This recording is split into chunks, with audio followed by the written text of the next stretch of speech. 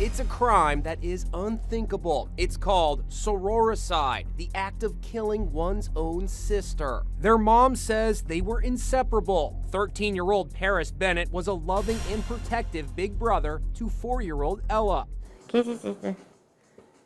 Ella loves her big brother and his toys.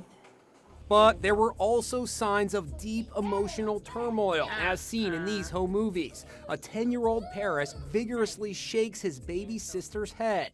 Hey, gentle. Mom Charity showed us this home video in which her son makes this vow. Kill Charity's children? Then it happened. Paris stabbed Ella 17 times with a kitchen knife. I accidentally killed somebody.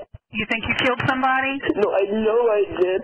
I feel so messed up. Is she breathing right now? No. Is she bleeding anywhere? Yes, she's bleeding all over the bed.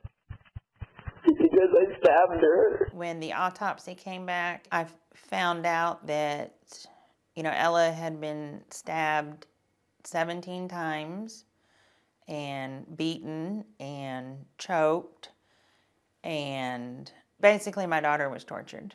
Even though he's responsible for killing her daughter, Paris's mother, Charity, still comes to visit him every few months at this Texas prison, where Paris is serving a 40-year sentence. I make no excuses for myself. Paris is now 24. I was allowed to speak with him through this glass window. This wasn't 1 or 2 times. 17 times there was a goal here. What was the goal? The goal was to kill her. And why? His answer may be the most disturbing declaration of sibling rivalry imaginable. I did think that by killing Ella, I could have my mother back all to myself.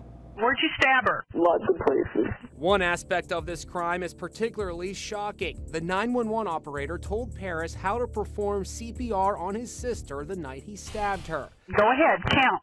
1, 2, 3, 4. Listen to this admission. No, I did not try to perform CPR. I took the phone and I left the room.